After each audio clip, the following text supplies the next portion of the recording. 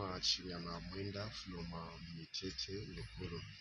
I am here to Movie TV to raise my complaints against the Honorable Minister Charles Milupi. Charles Milupi, he lied to us in 2021 October, if I'm not mistaken. He said the Lukulu Road will be cut, of which we waited patiently as the people of Lukulu. To our surprise, according to his promise, he said after the rain, the road will be cut. But after the rain, the only thing which we saw is Honorable Charles Milupi and Christopher Kalila, the honorable member of parliament for Lukulu, organized people again and called them Lukulu road advocates to protest against the roads, of which we got surprised. How come again? If honorable member of parliament for Lukulu, we selected him or we voted for him to fight for us, but he went on again to organize people to say these are the people who are going to fight for the road after promising and say the road will be cut in 2021.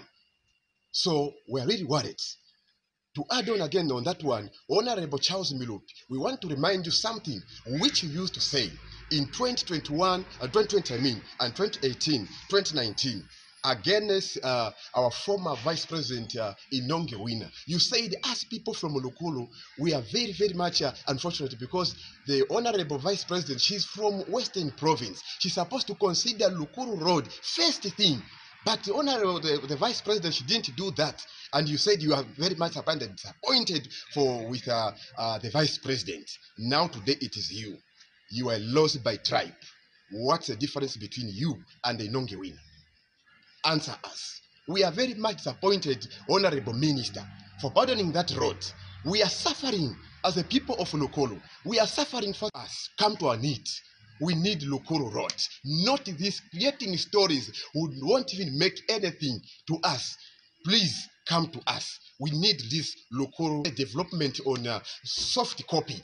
We don't have a hard copy. We can't see this development. CDF is just stories. Here in Lukulu and Mitete, looking at the conditions which you have given, to say we need to register our cooperatives, we need to register our club, we need to register our business with PACRA. Let me ask you something. In Lukulu, or let me tell you something, in Lukulu and Mitete, it is very far to reach where the office where they register with PACRA. Me, myself, and I am from Mitete. I came yesterday. I moved with the Honorable Misheki Mutel just to register my company. Let me ask you, how much did I pay from Lukulu to here?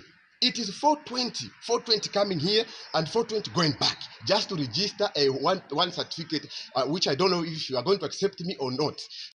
So please try to minimize some conditions for people or for the youth to have access for this CDF. You have tied this CDF a lot.